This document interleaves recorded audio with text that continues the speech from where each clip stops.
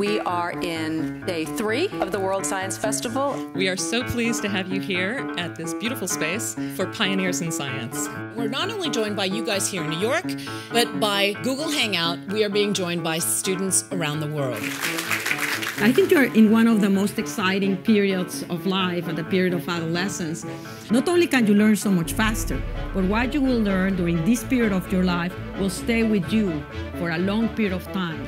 Being around women that are powerful and want to do something really encourages us to want to pursue the sciences.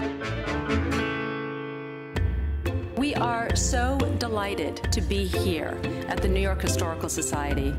Why has it been so hard to create an effective vaccine? We certainly need to do more to tell people what the scientific process really is. A lot of the time it fails, but sometimes it succeeds, and it's only through failure that you eventually get to success. It's a losing game to say one area of mathematics will not have future application. All I can say is that if the kind of infinities we study in set theory, does somehow eventually become relevant to physics, it'll be extraordinary. I mean, there are mathematicians who think it's not even relevant to mathematics, so.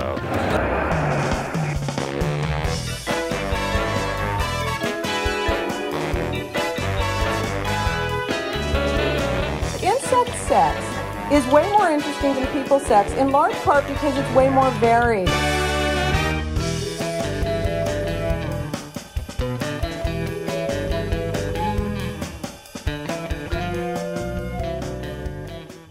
Technology